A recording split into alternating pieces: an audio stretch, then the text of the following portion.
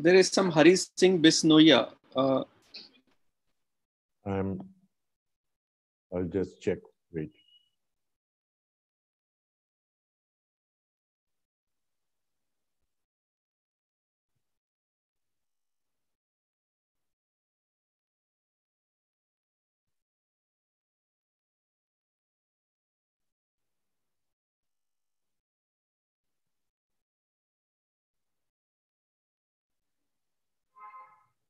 Yeah, he's from Bhopal. I told them he's a, yeah.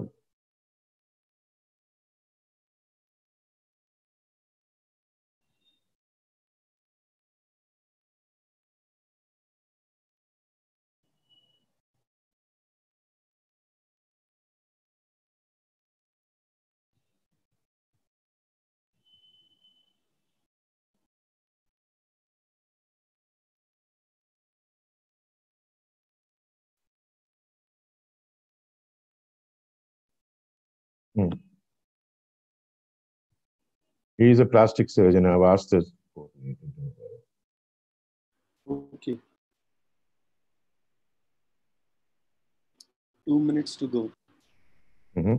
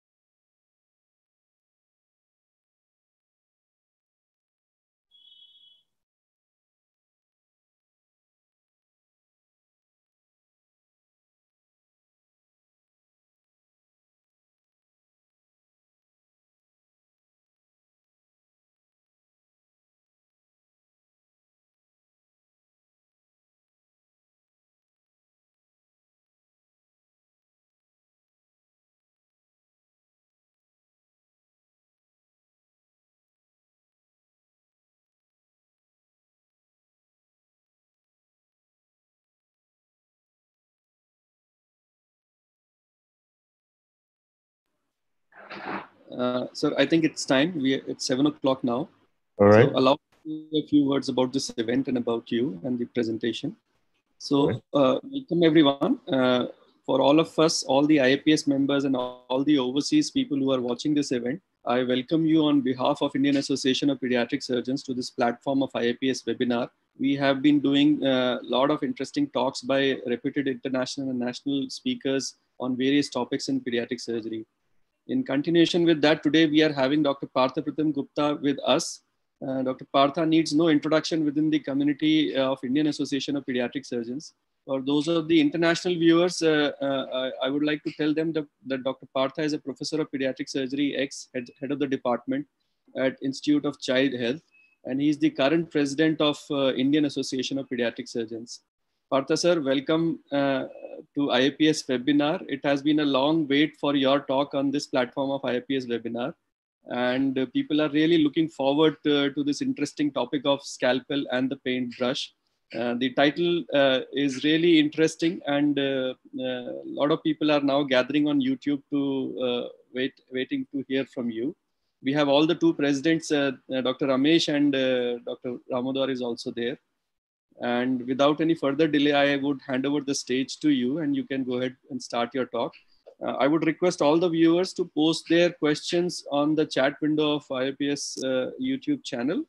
And Professor Partha will be very happy to answer those questions at the end of their presentation. So thank you, sir. Thank you once again. And I'll hand over the stage to you. Please start your presentation. Thank you, Ravi. I think I'm audible, I hope. Yes, sir. Very good. Right. Now, the idea of the scalpel and the paintbrush is just to say that art and science together gives creativity. And I know for sure that in our association, there are a lot of surgeons who are interested in arts, either painting or performing arts. Now, that gives you a feeling of a sublime world because our lives are ways as pediatric surgeons are involved in trying our level best to save these babies or in emergencies, which puts an added stress on your life as you grow more older and older in profession. So you need something as a vent. And this reminds me of this great checkered character, Leonardo da Vinci. And he was perhaps the first man who depicted the human anatomy, being a grave robber, taking help from the grave robbers, dissecting it out. And his varied interest was in mathematics as also in optics. And people say the muscles and innervations gave an idea to him to create the mesmerizing Mona Lisa. Now, I thought, not like Leonardo da Vinci, of course, just to have a dabble at the paints. And I just picked it up and I had my expressions and my feelings expressed on the first exhibition that was Faces.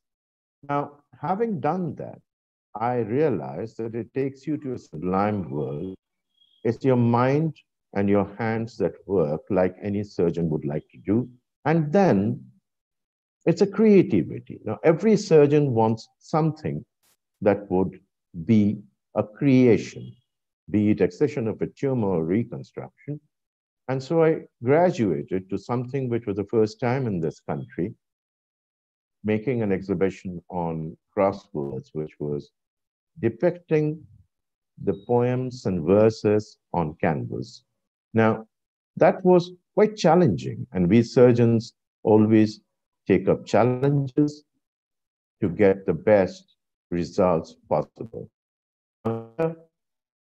I continued with a lot of verses from different poets all over the country and in the world. And I like this one. And I thought that this is quite relevant today. This is Charge of the Light Brigade by Alfred Tennyson. And you can see that the war zone is actually depicted like a chessboard. And the soldiers are like pawns, which I truly believe a war is. It's a chess game. And it is relevant today because of the COVID warriors all over the world are not really supported as much as they would have liked. And so, this is one of my cherished certificates apart from the ones that I got through my medical career from one of the contemporary, reputed, well-known artist, Jogen Chaudhary. Now, this gives a different feeling altogether that you're doing something. And as I said, it's not my words, it's the words of Albert Einstein, who said, the art and science, when they meet, it creates a better creativity. So I then started thinking if I could do something to the first children's hospital in India. That's the Institute of Childhood where I work. And this on the left is one which stayed there till 2014. It was established in 1953. And this is the planning over here.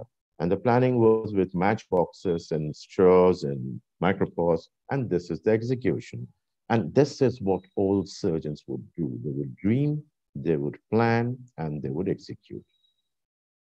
This is one of my passion apart from other pediatric surgery that I do, and that's the cleft surgeries. It's so essential in our country with a large population, and the children, most of them are untreated.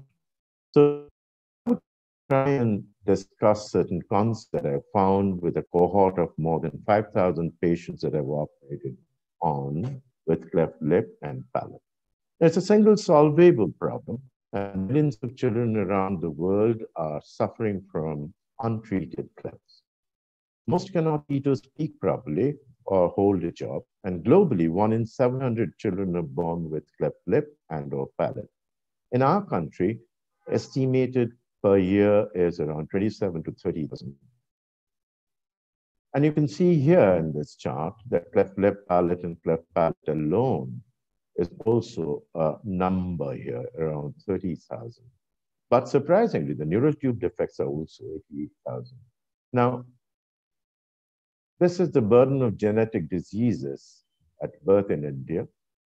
And we can see that the craniofacial anomalies are 26,950.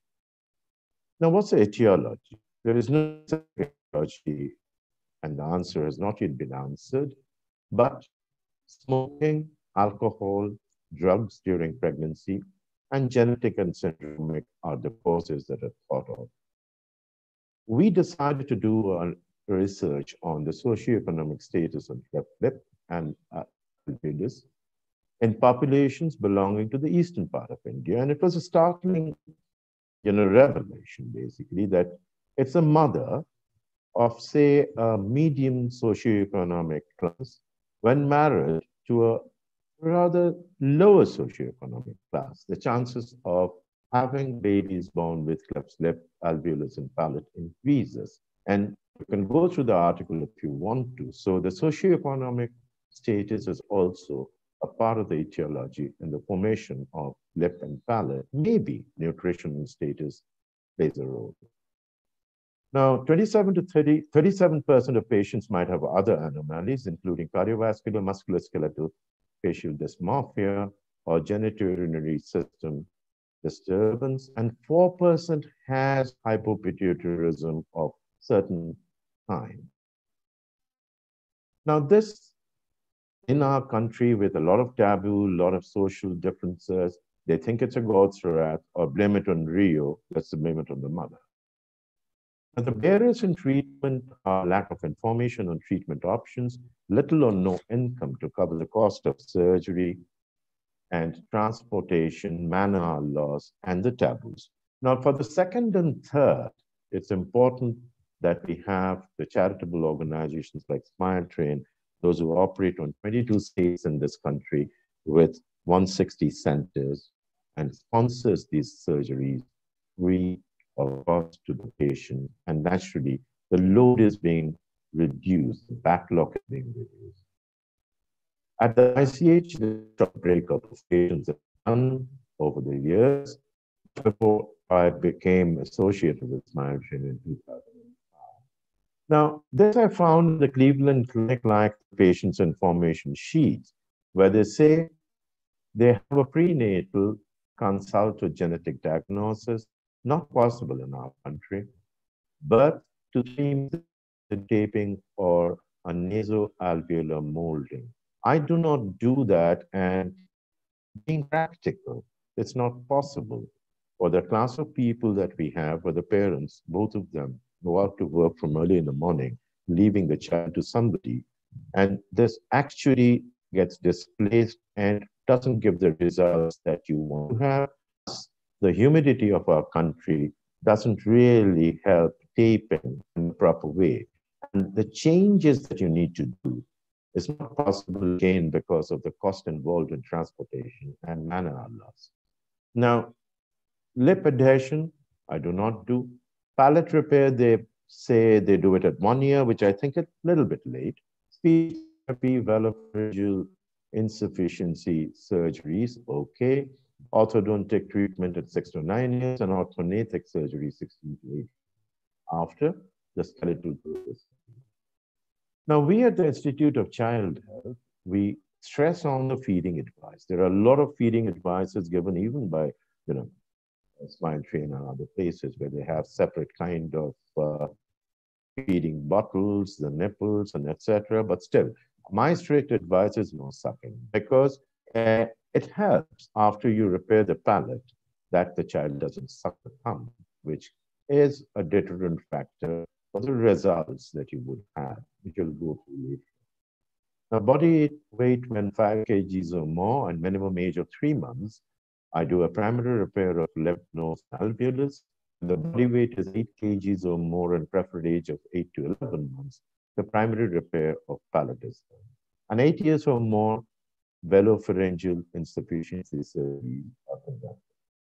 There is one thing which is interesting, is that gone are the days of the rule of 10. In our country, I have found that it's hard to get a hemoglobin of over 10.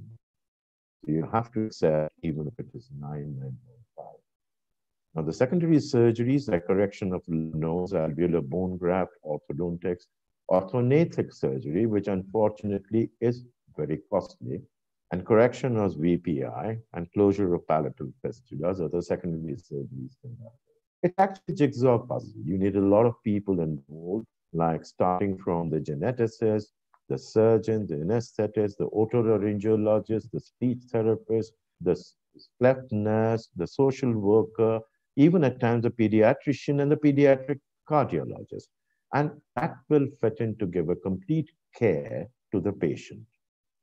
Now, guidelines and principles that help to avoid complications of lip and palate repair, general clinical history as we discussed, and the protocol is one which works the best in your hands, because as we all know, there are various surgeries described to repair lips and palate, but I would stick to what I do best, and that is one protocol which works the best in your hands. Now, just to recapitulate that a normal lip, and you can see the philtral dimple with the philtral columns on the side. You have the nasal sill, you have the columella, you have the cupid's bow, you have the white line, which is important for us when we repair the lip and at the cupid's bow, the vermilion border, and the commissure. Now, I deliberately kept this picture. As you can see that the commissure on the left side is normal, but on the right side it is not, and there is a macrocelia. So out of the 5,000 cases, we have around 13 patients with macrocelia and with cleft lip and palate. So what happens when we have a lip? The first is that there is asymmetric and displaced nasal tip. The lateral crust is longer and is S-shaped. The medial crust naturally is shorter. The base of columella deviated to the non-cleft side, attachment of allocartilage at a much lower level, and there is a difference of alveolar level due to hypoplasia of the maxilla. Now, with this in mind and the previous photograph, we can well imagine that your correction would be complete only if you have addressed all these problems. Now, this is just for documentation because it can come unilaterally or bilaterally. And if it is bilateral, then it can be either complete on one side and complete on the other side, or whatever combinations that can happen. Now, the final goal is to bring the child to normal facial appearance at conversational distance. This is so important that you want to bring the child to normal at conversational distance, which thankfully is 6 feet these days. Now, correction of nasal deformity at the time of primary repair of the lip, extensive dissection, but in the right plane to avoid scarring, and proper functioning lips for speech. Now, it's interesting that orbicularis muscle has a dual function. The deep fiber acts like a constrictor and is responsible for the sphincteric action of the mouth, like when you're whistling or smooching. The superficial fiber is the retractor fiber and is related to the facial expression and the precise movements of lips needed in speech. Now, if we consider this baby with right side complete cleft of the lip and palate, you can see the same as we described in the abnormal in the cleft lip. Now, this is incomplete right-sided cleft lip. This is bilateral incomplete cleft lip. This is also bilateral incomplete cleft lip. Now, here is a complete bilateral cleft, the lip alveolus and palate, where the premaxilla is protruding and it's rotated, the torsion of the premaxilla. And it's an interesting finding that whenever you have such patients, most of them has the deviation of the torsion towards the left. This is perhaps the most important step when you're repairing a lip, that's mobilizing the lateral lip and alveolus, that is to lift it up from which is lower down, as you can see in this worm view. Now you have to lift it up to get it to the level, as you will see in the following slides. Now, I believe in doing a tennyson. That's a third triangular flat. Malard is the other one, which is the upper third triangular flap. Now, as I said before, you do what is best in your hand. And to do that, all that you need is very simple. I don't use the calipers. You can see the impression of the skin hole where you pull it and try and make the columella straight. Take the markings as we all know. Use the Cupid's bow here, and then take a line in the midline, a lateral cut where this will come in. Now, we are interested in mobilization of the lateral alar cartilage. Nature always gives you a clue, a line, a lane to work with. And you can see this white line where you would incise to lift the lip, the mucosa. And let's get back to this. And here you see that this is an incision. I use a diathermy to work at the subperiosteal level for the alveolar repair. And here you can see it's another patient with another view, where this is actually the line where we would cut to mobilize the lateral alar cartilage. This is another view where you can see from the inside, because there's a distinct difference in the color of the epithelium where you're going. And as usual, they have a hypertrophic inferior turbinate. So now you've cut it. Now, as soon as you cut it, you can see it's like this. And this is the portion which will be rotated inside to make the nasal floor.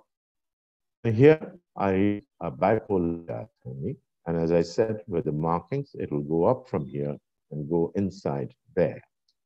And having done that, you can now realize that we have done the nasal floor and the alar cartilage release, so that we are left with suturing the muscles. And you can see this will come here. And this is the ultimate result. And if you compare the results, the level of the nose is the same. Now, this notch, I specifically kept it because accept it. If you have a notch here, they clear up in 3 months' time, as I would show you in the slides later on. Here also, you have this thing. But what you notice is that this is lifted up, the filtral columns are made, and this nares or the nasal cells are the same level, which is your aim. And of course, the columella is straight. Here it was deviated to the non-flapped slide. Now watch this baby. This baby way in 2008, baby. The following slides are the same. And as you've seen, there is a notch. And this baby comes back after 2.5 years with much elation to the parents and surgeon concerned. You cannot see anything, no notch, whatever. The same here, he operated about 17 years of age in our hospital, and this is what we get at times. But again, all of them you can see that the columella is straight, so we have done a good job, and the filtrum is also in the proper position. Here also the same thing, no matter how grotesque it looks. And you create, if you are suturing the muscles properly, the nasolabial furrow also is created. And you can also, as you've seen in the previous slide, the tubercle is also done. So all we want is everybody to smile and smile properly, again, at a conversational distance. So I'm not disheartened because every case cannot be hunky-dory. Now looking at the bilateral lips, the incomplete bilateral lips, on the right is the most difficult one. And you can see the difference of the incompleteness of the formation of the lip. Now, this we've shown before with a rotation of the maxilla. So here again, I do a forked flap repair described by Barsky and Hagedorn way back in the 1930s. And I believe that this is a very good method where you can get the depth of the lip, keeping the central portion, because not always will you have a good prolabia. So you make markings like this with a midline, and the second is from the sides. And if you notice that this midline point is the actual length that you would make a point here. So these two will form the fork flap, which will come and attach here, as in this picture. So what we essentially do is rotate this one and then take these two together, and it gives a fantastic repair. And you can see again that the nasal lateral alar cartilage being mobilized. It comes up so nicely like this. And ultimately, it's the same thing in a schematic way, where you get a full lip tongue. Now, I kept this here specifically because this child had a problem. I couldn't mobilize that much. And this is here for an ideal candidate for a secondary surgery. Here you can see what happens at times is the rolling up of the orbicularis oris. You have to dissect very carefully, and you remember that orbicularis oris has got two parts. Now, this is quite normal. And as I said before, that it's a finding that most of them are proportioned on the left side. And here you are with a grotesque-looking lip, but with Vasky hagedon, and you need a repositioning of the premaxilla in these patients. I do not use a nail or anything. I just use the port suture closure and just attach it to the alveolar margins when I reposition it. And you can see that all the goals have been met, and on the lateral side also. So everybody would look normal. Now, secondary surgery for, again, like you can see this child who had undergone a cleft lip repair, a bilateral one, somewhere else, came to me. Now, the best thing to notice about these guys is that the eye, it says all, because, you know, they get a different confidence having a proper lip. That's the face that they have. Now, this left, on the left, see the smile on the mouth. That was so important. Now, here I would show you a bilateral cleft lip and palate, which was operated in 2013. And the child is now normal, goes to school, accepting that would need a secondary orthodontic surgery later on. Hello, Jennifer.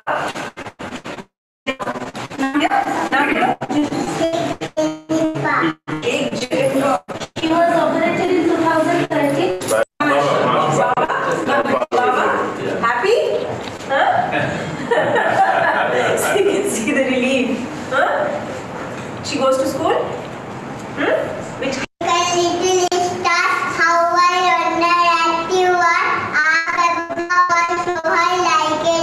look at their confidence, look at their speech, you know. So at one time, people used to think that repair of the lip is for cosmetic reasons and palate is for functional reasons. But it's totally wrong.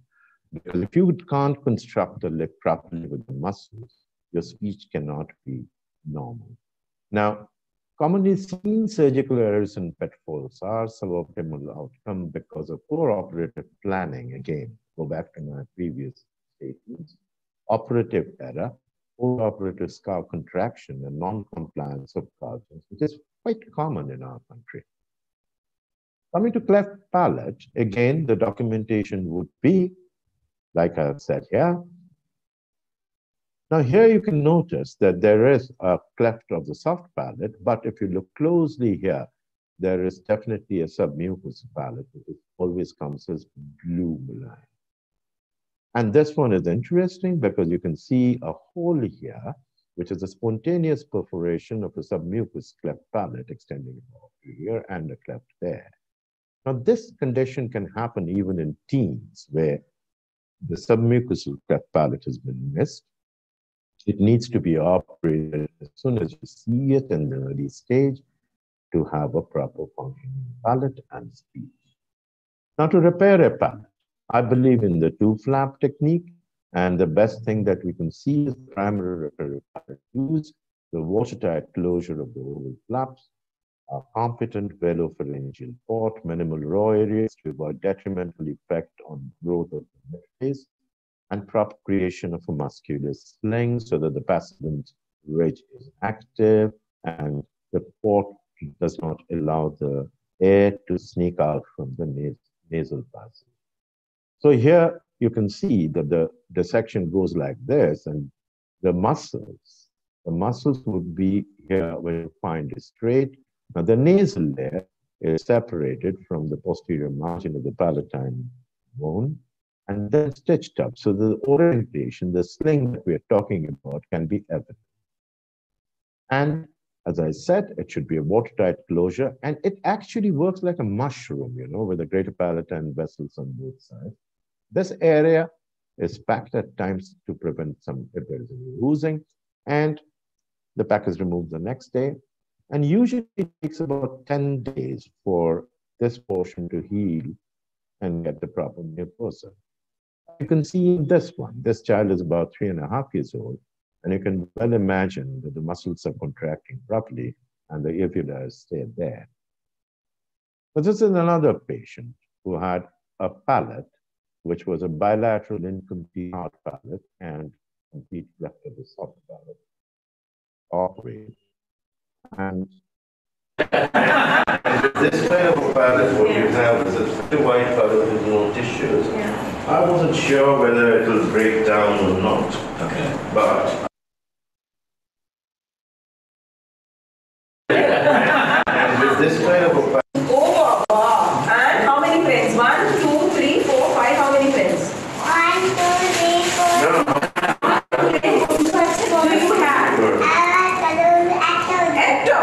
Do you have? Children coming to two foreigners and everything, you know, that's the beauty and that's the satisfaction that you get. Now, can we get all cleft palate patients speaking normally? No. Can we get all cleft palate patients repaired without fistula? No. Can we avoid detrimental effect on growth of maxilla? Again, a big no. We have to remember that and not get disheartened. Now, again, we have found that this is a lip and palate, and Oh, Shivam is coming to school? Yes. He's coming from school? Yes. Which class? What grade? KG1. Very good. go to the normal school. So that's what you aim for. That's what you thrive for, as you would paint to the best of your capability. Now, as I said before, you cannot avoid fistula. And the reasons may be wrong selection of patient, anterior palate has precarious blood supply, especially in depth, and improper use of diathermy, and non-compliant parents. And as I said, that if they start sucking the thumb from the second post-operative day, then may God save. So the methods of treatment would be orthodontic, where they'll give a plate, a tongue flap. I really love this method of repair of fistula with a tongue flap, because you get a wide muscular thing. Or the local flaps, and cheek or buccal flap, or facial artery musculomucosal flap. Now, this is one of the ideal patients for me to do a tongue flap. As you can see, it's an anterior-based flap, and the left is after I have placed the tongue flap, and on the right is after the detachment after 14 days. Now, this is done again at around the age of 8 or 9 years, because it needs some cooperation from the patient, from the parents. Or you can do a local flap where possible, a rotation flap, and to complete the fistula. But this is very important, the velopharyngeal dysfunction and an overt cleft palate, either before or after repair, by far the most common cause of velopharyngeal dysfunction. This condition occurs in approximately 1 of 2,000 live births. And VPD has been reported in as many as 30 to 50% of patients following palate repair. So you have to accept that all patients will not speak as normally as I have shown you in my videos. Because of this one, you can see that if there is a velopharyngeal insufficiency, the accessory muscles are used for the patient. There may be head bobbing, there may be contraction of the nasal muscles. As you can see, and this speech is not at all good. Bolo, George se bolo.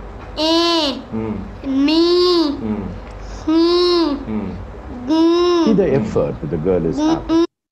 Now, for that, the Furlow's palatoplasty has stood the test of time, which lengthens the palate while both tightening and retropositioning the liver to sling, which is so important.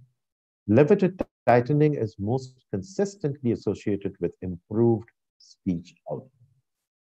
Now, just basically, it's a Z-plasty, where the aponeurosis and everything is cut, and so it continues with the formation of the sling properly.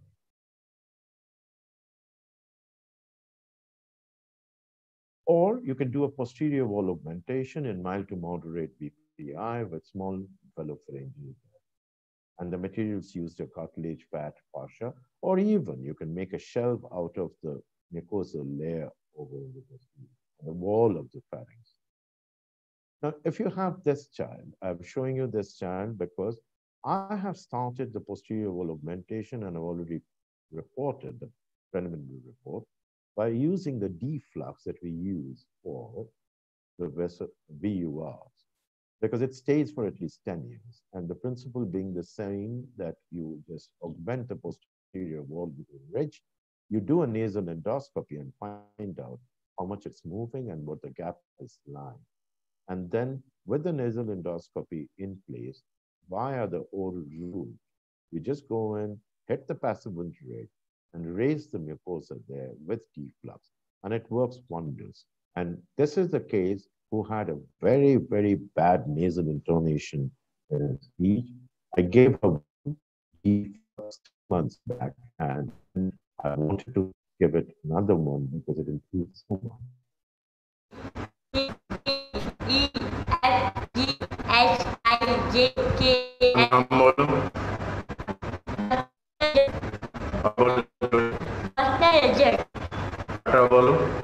So now, if they can say Tata, that's the most important phonetic, things going on by playing the air around your mouth. And I think I'm happy. But at this age, one more thing is that they need intense speech therapy. And this is what I want from all my patients with the lip and palate. On the left is one that I had operated, and on the right, that one that I painted from my arm. And lastly, I believe in this so strongly, is for my juniors, that you are a student all through your life. Thank you. Ravi, I end my talk now. Sir, thank you so much. It has been an excellent presentation, and there is so much of appreciation on the YouTube chat window. And Dr. Ramesh and everybody else, they are greatly appreciating your talk. It was great listening to you again, and it is really a craft, and it really takes an artist to do these kind of procedures. And with that, I'll just forward you some questions and read out some of them which have been posted by the viewers. What kind of antenatal counseling you do for these patients if they come to you during the antenatal period? First and foremost is I just show them a few of the photographs and the videos to allay their anxiety, and then tell them what we tell people when they bring their child later on, that what precautions they need to take, and that everything will be normal. That's all that you need to do for the counseling. Because so far, the genetic studies are not that, well versed amongst the society in our country, especially for cleft lip and palate. Yeah.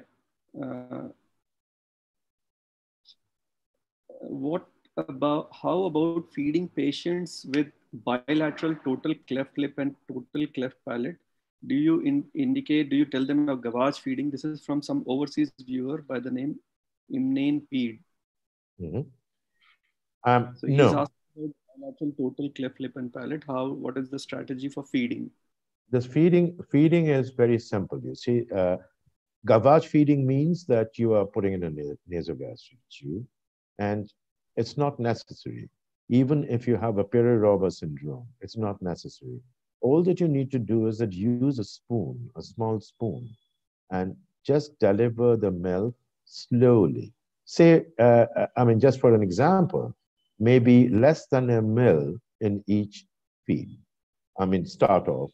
So if you continue, and what I say is that to a mother or the caregiver who has brought the child, that if a normal baby would suck, say, an ounce of milk in 10 minutes time, you need to give at least 40 minutes time for a cleft baby to be fed an ounce of milk. And that is with a spoon. Some people may use a dropper. And I really am averse to any other kind of feeding. Dr. Kaushik Saha is asking, correction of palate around 1 year often leads to mid-phase hypoplasia. What is your experience in this aspect? No, I haven't found anything, because you see, it's a kind of a debatable situation. Your idea of constructing the palate is a better functioning. Now, if you accept that, whether you would consider doing it later, because ideally I do it at the babbling speech time, as I said before, around the 9 or around that time. I haven't seen in my follow-up of till the age of 17, that's when the growth is nearly getting complete, that there is any regression or repression of the mid-phase hyperplasia or doing palate. After the retraining the stadia very, very difficult. And I would rather think that the priority should be to give them a prize.